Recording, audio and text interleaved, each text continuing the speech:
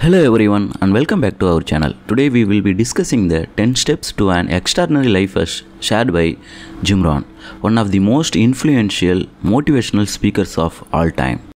This is a good list that I've put together, inspired by a couple of others and my own contribution, and I'd like to share this list with you. First, learning the power of purpose. A person who has purpose in their life, they have something to go for, some meaning. One writer described it, for some people it becomes a magnificent obsession. And for you and I, maybe it doesn't need to be that dramatic as a magnificent obsession. But it has to be something that does something to us, something that pulls us, especially into the future.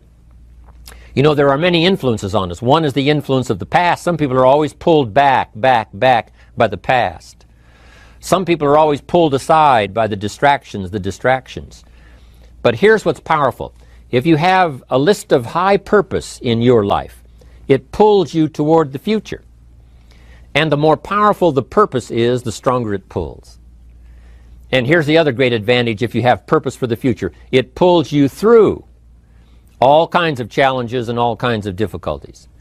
If you don't have these strong purposes for the future, it's easy to get swallowed by a bad day. It's easy to be almost annihilated by a poor month. And it's easy sometimes to almost disappear beneath the waves of a year that goes backwards if you don't have something to pull you beyond that year. So if you want something to pull you through all kinds of challenges, all kinds of difficulties and things that come at you, you got to have something on out there, beyond today, beyond next week, beyond next month, beyond this year, that pulls you into the future. And the clearer it is, the stronger it pulls. The more dynamic it is, the more it affects your life, your spirit, your heart, your soul. It also creates imagination. It gets your mind working on how to achieve that purpose. And if your mind will work, and if your heart works, and if your spirit works, and if you have good input, like good ideas, I'm telling you, there isn't anything you can't accomplish. So that's one of the great powers that'll make a variable of you, and that is purpose. Here's the next one, self-confidence. Where does self-confidence come from? And this is the best advice I can give you on that. Not neglecting, first of all, the small daily disciplines. Self-confidence really comes from feeling good about yourself. And one of the best ways to feel good about yourself is at the end of the day to know that you poured it on. You did your best. If you conducted a meeting, you did the best you could. If you made a phone call, it was the best phone call you could possibly make. If you wrote a letter, it wasn't a casual letter, it was your best letter. At the end of those kind of days, when you feel good about yourself, self-confidence starts to rise. You know that if you can have this kind of a good day, you can have another one the next day, and those days become the weeks become the months, and the month becomes a powerful year. Self-confidence comes from the lack of neglect. If you will not neglect to do the small daily disciplines, that's where self-confidence comes from. Part of good health is self-confidence. I know I'm going to be healthy. I take the Herbalife products. I eat the apple a day. I walk around the block. I do the jogging on the beach. At the end of the day, when you've really poured it on and you've done all the stuff, self-confidence grows. That self-confidence affects your health. It affects your future. It affects your psyche. So this is true. One of the great powers is self-confidence. Self-confidence means willingness to do whatever it takes to achieve. Some people say, well, I'll do it for a little while and see what happens. You know, I'll try a couple of things. If that doesn't work, I'm out of here. And all of us know that that kind of person doesn't have much of a future. But if you're willing to do whatever it takes, if I have to learn a couple of things, I will learn those things. If I got to learn 5 or 6 things, I'll learn all 6. If I have to take an extra class, I'll take an extra class. If I've got to read the books, I'll read the books. If I have to consult with people who know more than I know, I will do the necessary consulting. Whatever it takes, I will do. That starts to develop unbelievable self-confidence. Self-confidence also comes from the ability to rise above your circumstances. to rise above what happens, the petty little things, the discouraging things that would sink everyone else's ship except yours, that would cause someone else to quit early in the day, but you keep going. That kind of willingness to overcome all circumstances, whether it's the little challenges or the big challenges. If you're willing to do that, I promise you, this kind of power will work for you, and in you, the variable, it'll make a difference. The third on the list I had was enthusiasm. And here's what I wrote about enthusiasm. Enthusiasm that's powerful is mostly enthusiasm that is enthusiasm inside, 90%, 10% outside. We all know what the enthusiasm is like when somebody lets us see their enthusiasm, which is like the 90%, and only 10% of it is inside.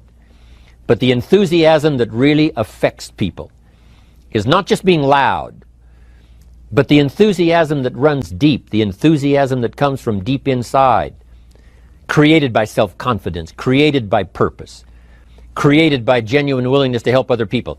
That kind of enthusiasm, knowing that you're going to get the job done, knowing you're going to affect people, knowing you're going to have testimonials flowing in from all kinds of directions. That kind of enthusiasm. A lot of it is quiet. A lot of it is unheard. And the 10% that's heard, it rings a bell. People call it genuine enthusiasm because they know that what you say in the outward display of your enthusiasm is only a small tip of the iceberg of the enthusiasm you feel inside that really motivates you to do the best job you can. Next on my list, to help you become the powerful variable, is expertise. Wanting to excel in all of the skills and settling for nothing less than an outstanding performance. If you're willing to be the best in your field, if you're willing to demand of yourself excellence in skills, to be the best that you can possibly be, in the training, do the best you possibly can. In doing a workshop, do the best you possibly can. Developing the skills of using your personality, developing the skills of language, developing the skills of influence, developing the skills of organizing. If you're willing to be an expert in all of the skills, Herbalife has the way for you to invest those skills and not only make a handsome living, not only make a lot of money, but if you would so desire and if it would be your purpose, a chance to make your fortune. Expertise, excellence in skills. Here was the next one on my list, making a powerful contribution to you, the variable, and that is preparation. Well prepared. And preparation, of course, involves a whole lot of things. A big share of our life is preparing, getting ready. When we go to the first grade in school, we're just preparing for the second grade. After we've finished 2 grades, the 2 grades prepare us for number 3. Sometimes it seems like a long, excruciating time. And the time will just seem like it'll never come when we can finally have the performance that we really want. But it takes time to prepare. It takes time to get ready. And the decisions you make in the preparation time, those are the decisions that last for a lifetime. Preparing to have a good day. It's that preparing, maybe the night before, maybe the couple of days before the day that you're going to put everything together. The preparation for a meeting means that you've taken it serious. The preparation for doing a workshop means you're serious about the workshop. You want to make the best contribution. That kind of preparation is important. But here's preparation that's very vital, and that is to prepare yourself for success. Life seemingly does not wish to waste success on the unprepared. Life says, why waste a fortune on this person? They're not prepared to do the right things with it. They're not prepared to use it wisely. If a fortune was bestowed upon this unprepared person, it would probably be wasted. The people that could have been touched won't be touched. What could have been done won't be done because this fortune will have been wasted on the unprepared person. So not only look for fortune, not only look for the promise, but prepare yourself. and ask of yourself, what can I do to make myself ready? Because remember, life was designed not to give us what we want, not to give us what we need, but life was designed to give us what we deserve. Every value in life must be paid for, and those that pay are the ones that get it. It says those that give receive. Someone says, I wish to receive, I wish to receive. You don't have to concentrate on receiving. Just become a good giver. It says those that search will find. Someone says, well, I need to find some good ideas to help change my life for the future. Then to find good ideas, that doesn't come because you need them. It comes because you search for them.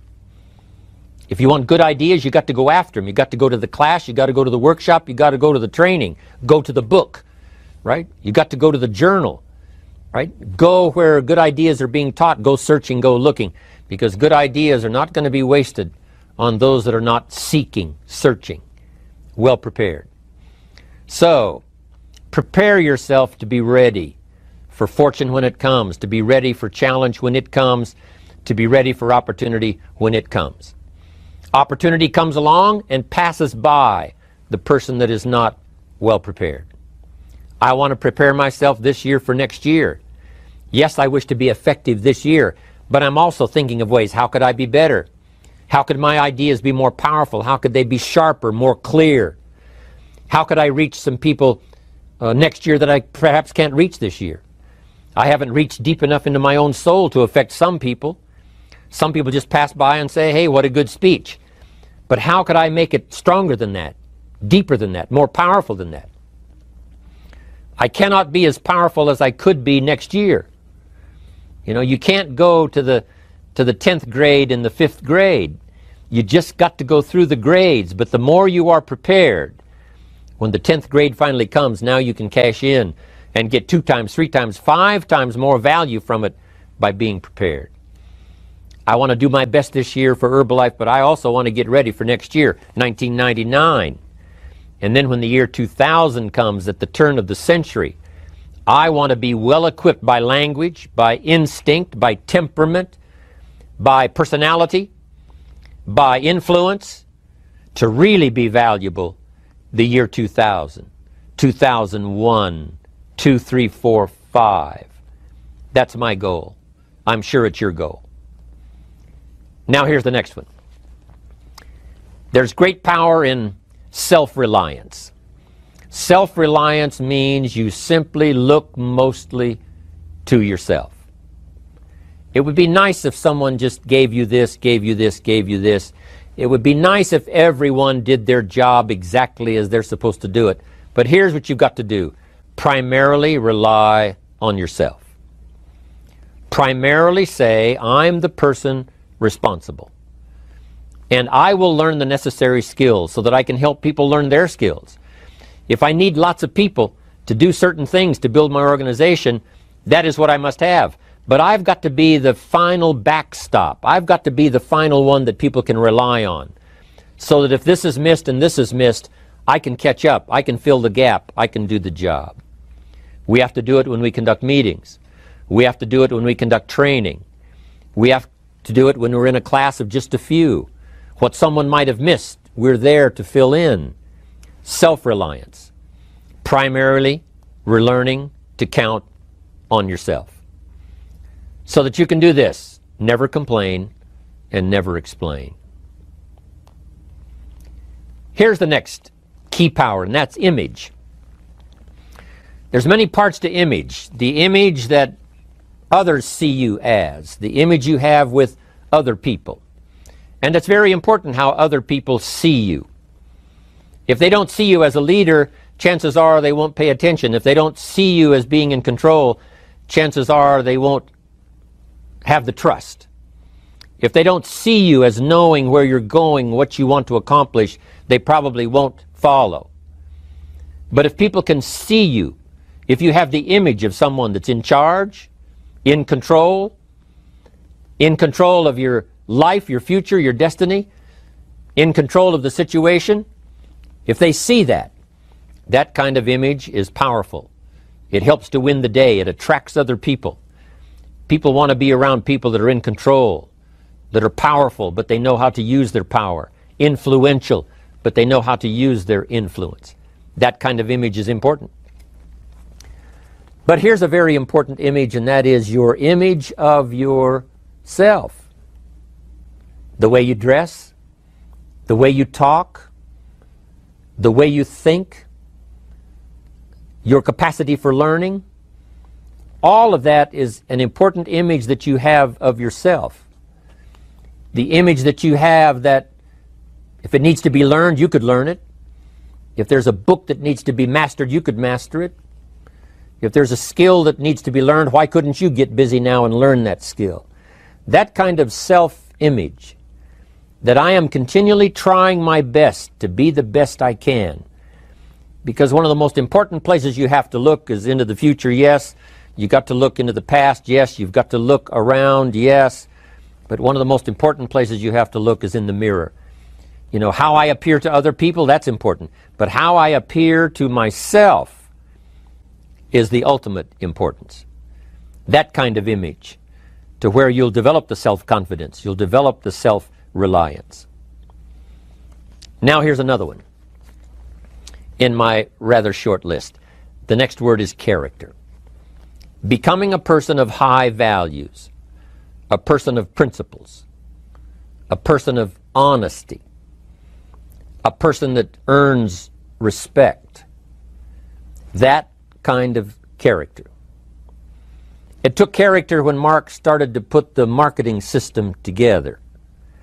How can we have a system that will build in the integrity, that people will know that if this happens, then this will happen.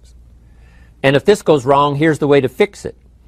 Unless you have the principles and the character and the integrity to put together a viable plan for a wide variety of people, then the system is not going to last very long. And I've been around long enough, and I'm sure you have been around long enough to see a lot of systems that got started, but they failed. And the reason is because they were not constructed with integrity. They were not constructed with character. They were not constructed with doing the right thing. They might have been constructed to take advantage. You know, cash it out as quickly as possible and leave. Mark was involved when others took advantage of him all those years ago before Herbalife. When someone took advantage and didn't have the character, didn't have the principles, and didn't have the character to stay, the character to see it through, the character to do the right thing. So this is important, to develop the character within yourself, that people see you as honest, as fair, willing to do the right thing, willing to be helpful, but always willing to walk the center line, not to pass the line. When we come to an opportunity like Herbalife, especially multi-level network marketing, it is so dynamic, it is so powerful, and it is so possible in fortune making that sometimes people want to speed up the process by cutting the corners, by neglecting to do the right things, you know, to cheat a little here, you know, cross the line just a little bit, because then, you know, it'll grow faster and you can cash in quicker. Not necessary here. Doing Herbalife right will build your fortune longer and stronger than trying to cut the corners and not doing it right. If we'll have the integrity that Mark had when he started it, and keep perpetuating that we will do the right thing by the marketing system, the right thing by a distributor who has a customer and they take care of that customer belongs to that distributor. That kind of integrity in the marketing system, the kind of integrity we have among each other, the kind of character we have to rely on each other, because here's what we cannot do. We cannot do this by ourselves. Mark's got to count on me. I've got to count on Mark. We've got to count on the president's team. The president's team has to count on the chairman's club for advice and counsel. We have to count on the millionaire team, the tabulator team, the world team. We've got to count on the distributor. We've got to count on the distributor giving the right message to the potential customer. We've got to count on the distributor giving wise counsel to the new recruit, teaching them the right way, the Herbalife way, the principled way, the character way. Vitally important. Building and developing your own character. Now here's another one. It's called self-discipline. Self-discipline All of us have a challenge with that. Because sometimes it's easy, and especially if you're working hard, doing the best you can, it's easy sometimes to let up and let it go. But remember, so many people, especially now that we're as big as we are around the world, are counting on what we do. At home office, they have to be careful. They have to be disciplined. It's easy for the person who ships the product from Herbalife says, oh, well, I'll wait until tomorrow to ship it. And then they go home and sleep like a baby. But the distributor who's waiting for that product doesn't sleep that night, or doesn't sleep when the product doesn't show on time. But if everybody will have the discipline to say, I will do the best job I can. I will make mistakes, of course, because we're all human, but I'll try to remedy those mistakes and do the best job I can. That kind of self-discipline that understands how important your part is in all of the functions that work. Coming to work on the set here, HBN, there's so many people that play a part. And each one of the parts that are played is necessary to put on the broadcast, make it viable, make it real, make it powerful. Any couple of them missing, and it would be a disaster. But all of it put together, and it works like a charm. Each person developing the self-discipline to do their part, do their job. Here's one more, and that is the power of extraordinary performance and demanding of yourself excellent results. This is so important. If you want to live extraordinary, you must do extraordinary. If you want an extraordinary income, you must do extraordinary things. If you want an extraordinary fortune, you must go with the demands of what it takes to have that fortune. Mark has made such a fortune, it's almost beyond comprehension what the numbers really are. But guess what he has the satisfaction of knowing? He earned it all. If he'd have been lax in the performance, Herbalife would not be here these 18 years later. Herbalife would have been a footnote in multi-level history. But because he performed year after year, the 3rd year and the 5th year, and the 7th year and the 10th year, and the 12th year and the 15th year, and now performing well in the 18th year, I'm telling you, that's what makes it such a viable fortune for Mark personally, of course, because he did the job. If we would ask of ourselves that kind of performance, and you've got to ask it of yourself. You know, I can't ask it of you. I would try to inspire you. I would try my best to share with you what it might taste like, what it's like to finally make your fortune. It happened for me. But here's what you must do. You must demand it of yourself. Society does not demand that you not have a heart attack. But if you want to escape having a heart attack, you must demand it of yourself. Society doesn't demand that you take Herbalife and improve your health. You have to demand it of yourself. Society doesn't demand that you jog around the block every morning. But if you want good health, you must demand it of yourself. Society doesn't demand that you read a couple of books a week and improve your intelligence and your knowledge. That you must demand of yourself. Society does not demand that you build a financial wall around your family nothing can get through. That's not a demand of society. But you must demand it, if you wish it, you must demand it of yourself. Society doesn't demand that you learn a list of 10 skills in order to ensure your own future and the future of your family. Society doesn't demand it, doesn't require it. It is not a law. But if you want the benefit, you must demand it of yourself. Success is often viewed as the achievement of a specific goal or outcome, whether it's earning a degree, starting a business, or reaching a certain level of fame or wealth. While these outcomes may be important measures of success, they are often the result of mastering the fundamentals, the foundational skills and knowledge that are necessary to achieve any goal.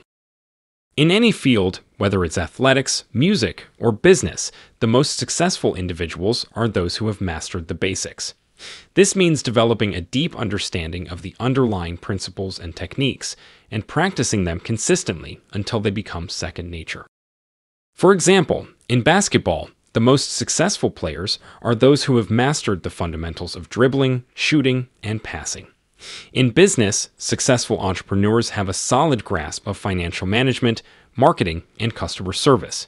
And in music, the most accomplished performers are those who have spent countless hours practicing scales, chords, and rhythms. Mastering the fundamentals is not only essential for achieving success in a particular field, but it also builds a strong foundation for continued growth and development. Once you have a deep understanding of the basics, you can build upon that knowledge and explore more advanced techniques and concepts. In addition, mastering the fundamentals allows you to be adaptable and flexible in the face of challenges and obstacles. When you encounter a new situation or problem, you can draw upon your foundational knowledge and skills to find creative solutions.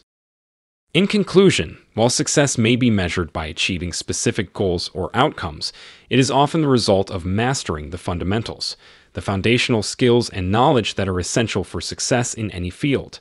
By developing a deep understanding of the basics, practicing them consistently, and building upon that knowledge, you can achieve your goals and continue to grow and develop throughout your life.